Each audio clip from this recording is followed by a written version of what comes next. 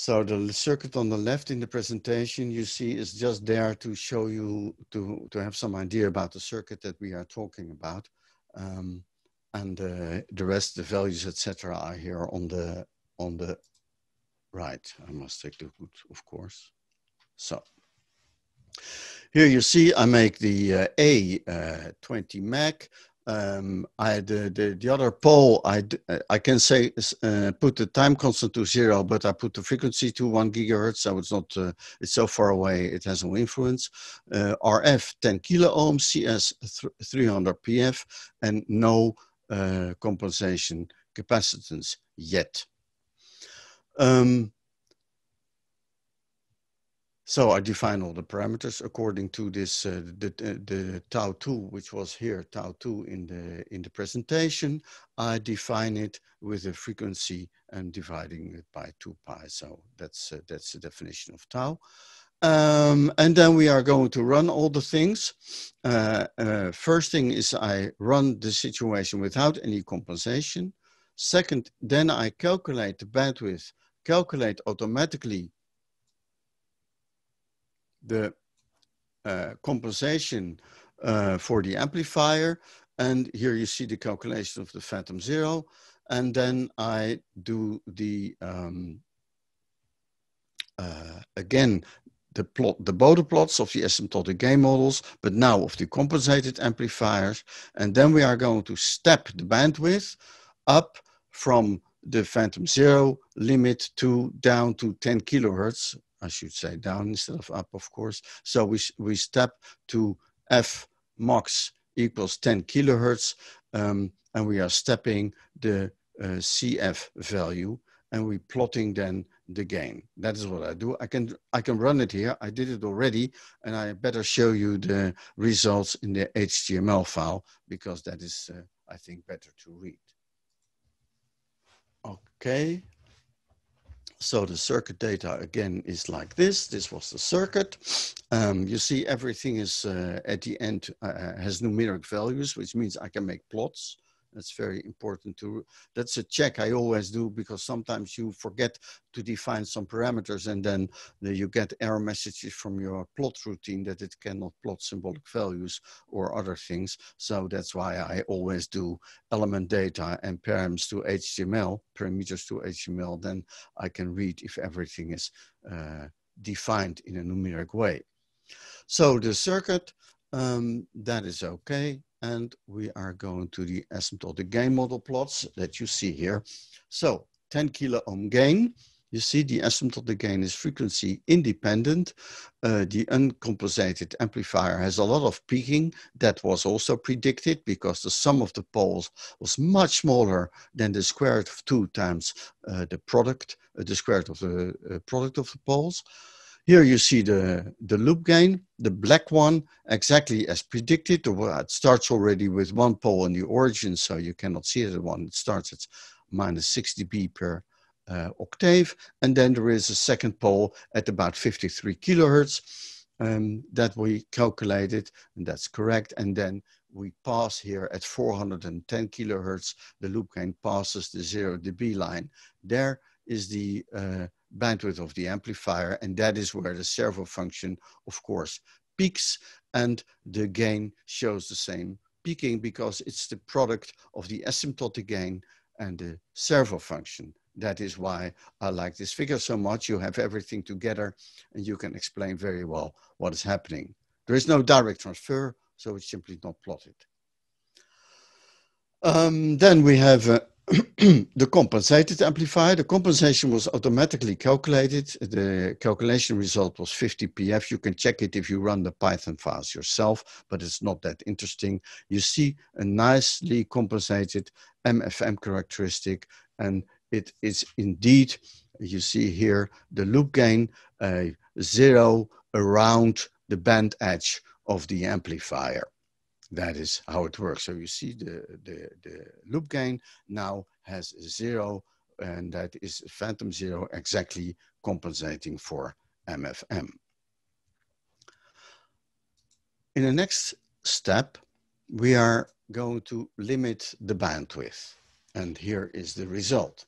I'm stepping now the compensation capacitance from its value that it has for MFM characteristics. So the upper red line is the MFM compensated characteristic. And now I'm making the capacitor step by step larger, ending up at 1.6 nanofarad, which would give me, together with 10 kilo ohm, exactly 10 kilohertz bandwidth. And that's the lowest line, the green one.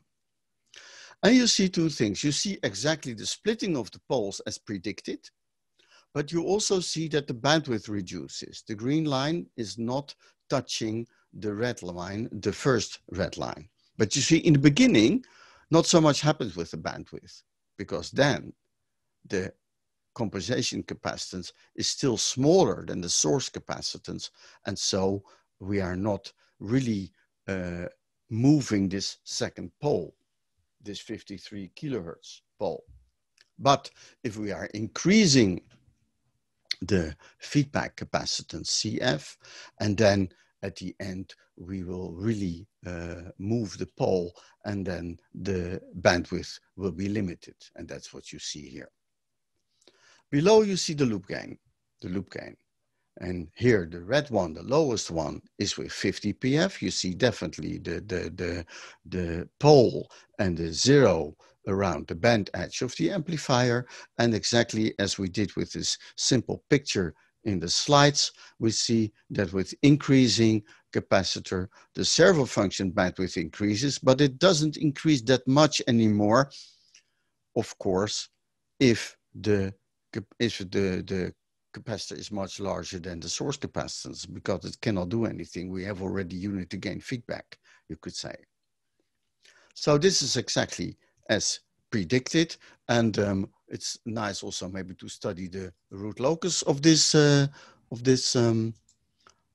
thing that is happening here. You see, this is the compensated amplifier, the poles for the case that the feedback capacitance equals the phantom zero capacitance. And then you see they are making a circle around this zero, and they should be at 45 degrees. But because the bandwidth is a little bit reduced, we need to do some extra compensation to get them at 45 degrees. And that is not included because I did the automatic compensation. So the reason that they are not exactly under 45 degrees is that CF, being 50 PF with a source capacitance of 300 PF, its effect cannot be ignored on the second pole. And now what happens if we make this feedback capacitance equal to this maximum capacitance, this 1.6 nanofarad? Well, we cannot view here what is happening here around 10 kilohertz. The scale here is like megahertz. You see, the scale is 2.5 megahertz. This is the non-dominant pole that moves away. So I have to zoom in around the origin here to see what is happening. And if we see the root locus that has been predicted. And yes, if I zoom in around the origin, then you see that the pole that is there, called the first pole and the second pole, are moving towards each other. If I'm increasing the loop gain, and now I have a large feedback capacitance, yeah? So this pole is at a lower frequency than 53 kilohertz, don't forget that. And this is setting the bandwidth of 10 kilohertz.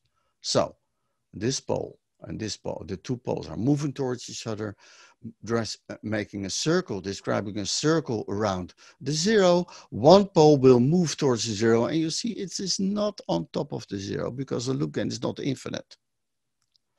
So it will end there.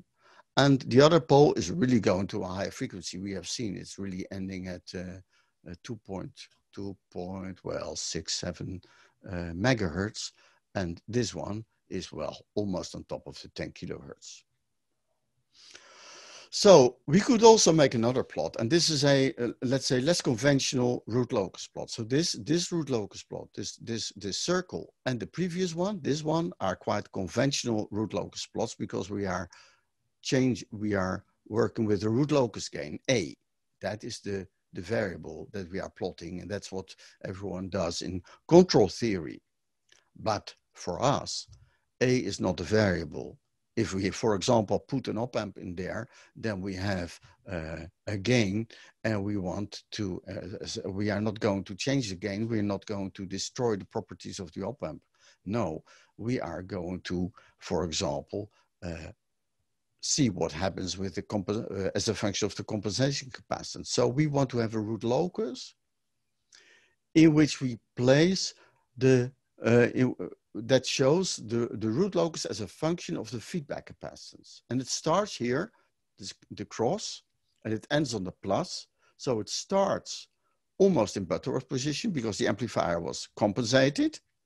And then the pole 1 moves to the 0 at 10 kilohertz, and the other one moves to infinity.